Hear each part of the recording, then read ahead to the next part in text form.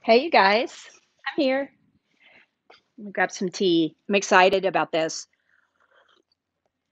I'm gonna wait for Chelsea to hop on and maybe see a few of you guys join us. But I am doing a fun recipe today. I hope your Wednesday is just swell. Mine has been pretty good. When the sun is out, hey, chill. When the sun is out, I'm always feeling better. So this is a huge difference from last week. Here I am. Um, so I'm excited about today's recipe because this is a recipe that I talk about in my podcast, Smidgen. And Smidgen season 3 is launching very soon.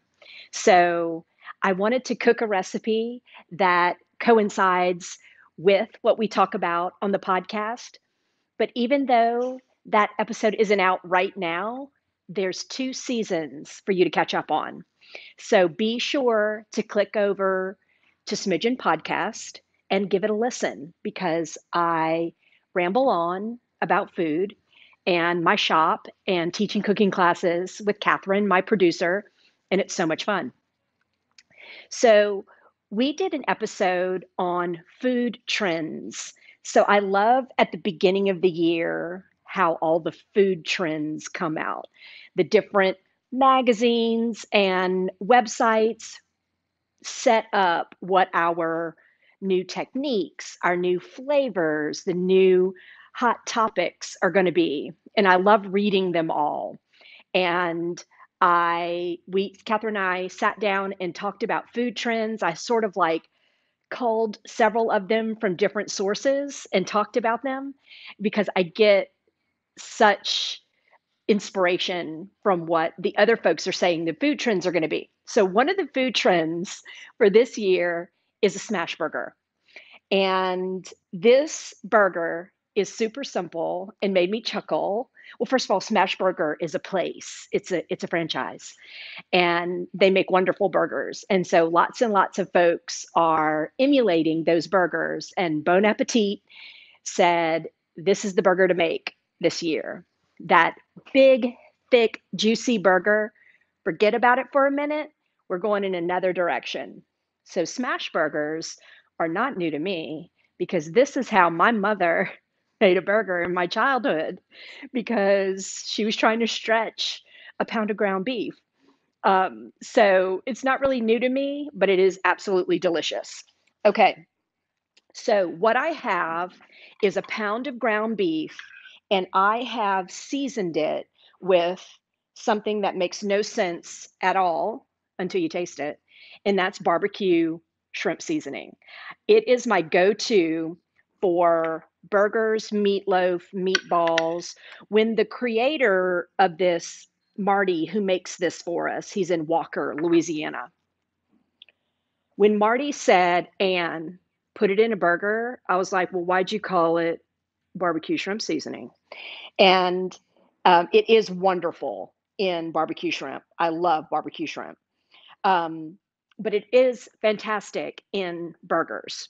So you can see it's big and piecey, lots of big herbs, onion, garlic, chilies, all in there.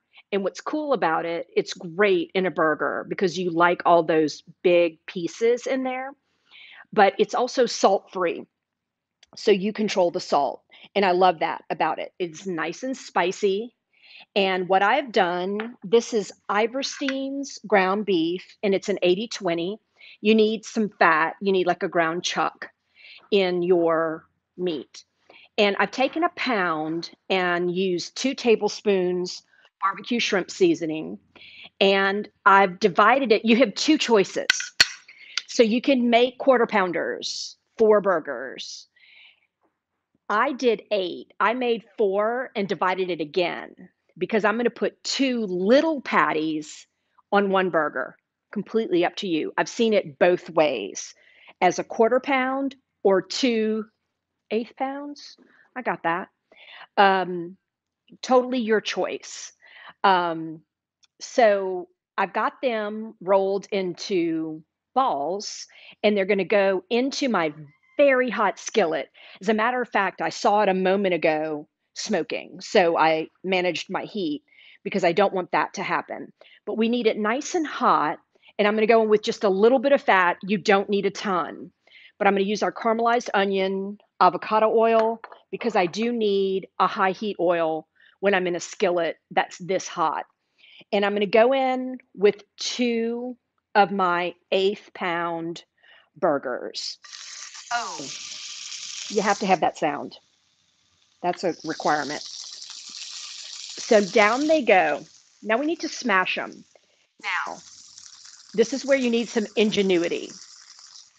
So a solid spatula, pancake turner, works best, especially if you have a heavy one. I don't have one here.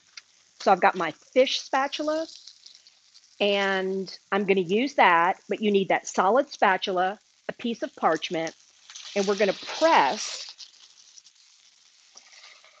and we need some weight on top of it. So you can go like this, or I have like this, but we want to smash it, and I'm going to have to turn.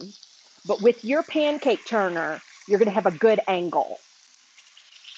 So the main thing is you want to get it thin, like really thin. And you're like, but wait, hold up. The food world, look how thin it is.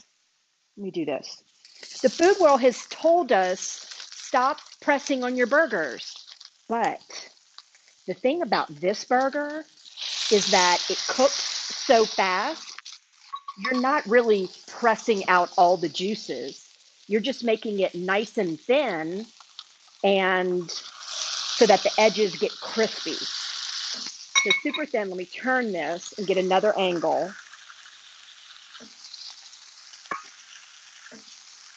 And now they are thin, and the edges are going to get crispy. So 2 really thin burgers, press on them. We want them to get really, really crispy on the edges. And then, oops, here I am. Really crispy on the edges and very distinctly golden brown. I have a couple things to do while this is happening. First of all, I want to, and look, you're going to need that pancake turner to flip these because they're really going to be stuck, but you want to bring all of that with it. So now what I want to do is lower this heat a little bit. I'm going to toast the buns. So you can do this in the oven, toaster oven, but I'm going to toast the buns with a little bit of butter and get that going. So here are my buns. Nothing really special, just your garden variety hamburger bun. You get those toasting. Right. Got those down in there, doing their thing, getting warm. And then I'm going to, oh, that barbecue shrimp seasoning is salt free. So on the up facing side of the patty, salt and pepper, a little bit more black pepper. Then we are off to the races. Okay, so this traditional smash burger has a sauce. I've seen it as just mayo and mustard, or mayo, mustard, and ketchup, and then relish. So I'm going to take it a little bit of a different way. And I do have mayo, mustard, and ketchup, but instead of relish, I'm going to do this these pickled jalapenos. It's a sweet jalapeno relish from Woods Foods. They're here in Baton Rouge, and sometimes they're at the farmer's market, and they're adorable, and you should go meet them because they're the cutest thing ever. And we sell the heck out of this stuff. Look, we put this on cheese boards. People are like, what just happened in my life? It's so good. Okay, so here I come with that spatula to get that flipped.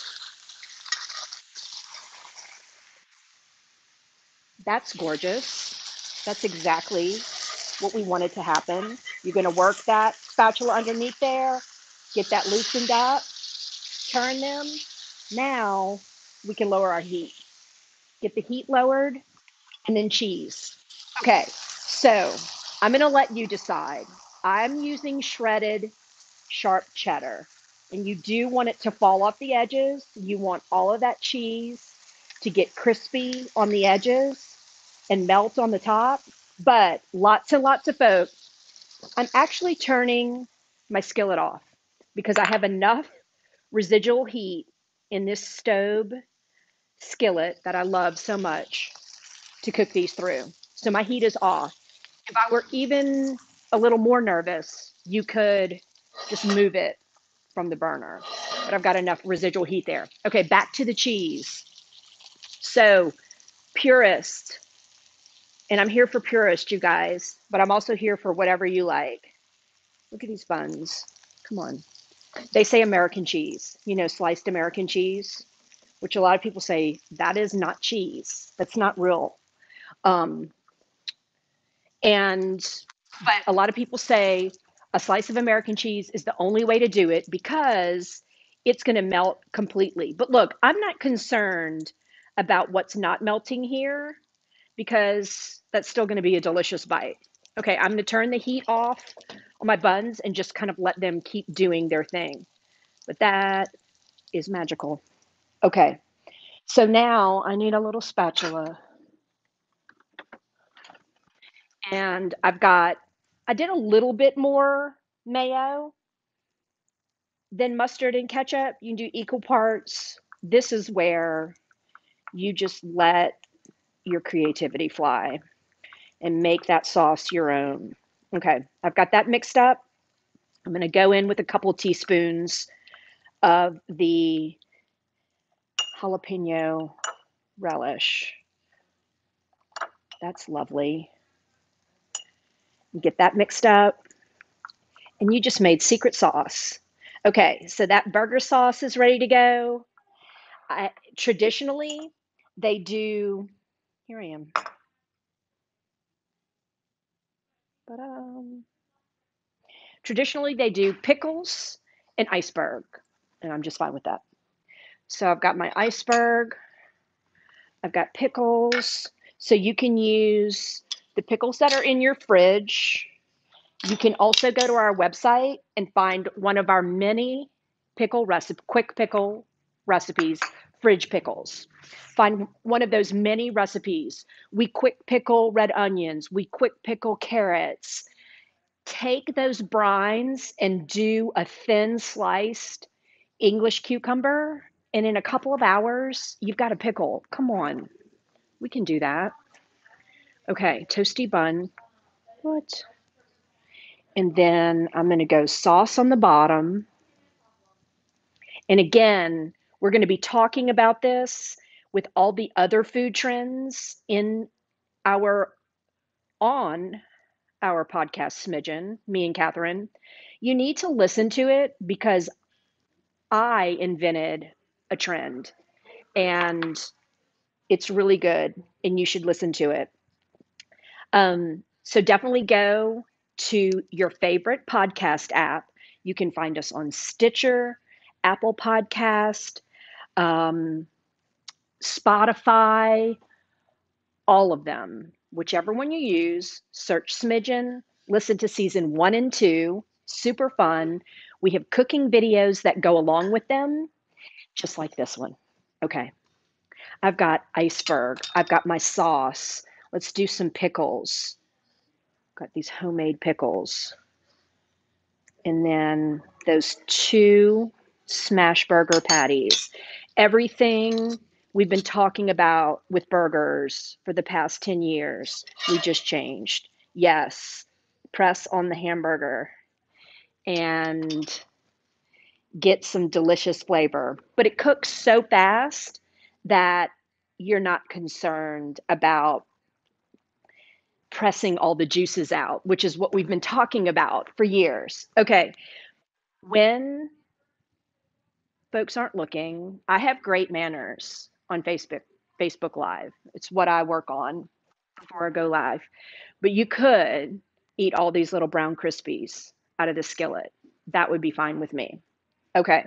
I'm stalling a little bit because I'm going to burn the roof of my mouth with this burger, but I'm going to take a bite of a smash burger. I want you to make one. I want to hear all about it.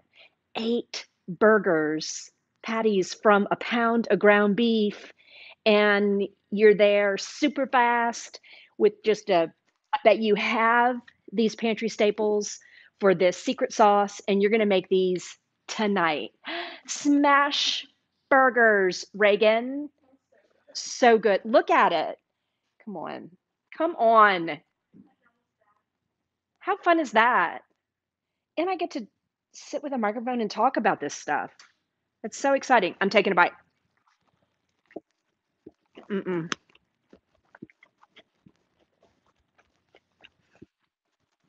Oh, it's so good.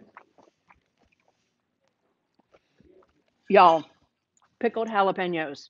Do it. Put it in your sauce. So good. How fun is this? This is the best Wednesday night supper ever. Oh, so fun. I'm taking another bite. Mm, mm. Okay. Talking to you guys with my mouth full, like I do. Super delicious. Listen to me talk about these on Smidgen. Catch up with Smidgen. 2 seasons ready to go. Make a smash burger. Let me know how it goes. I love doing this. Thank you guys. Bye.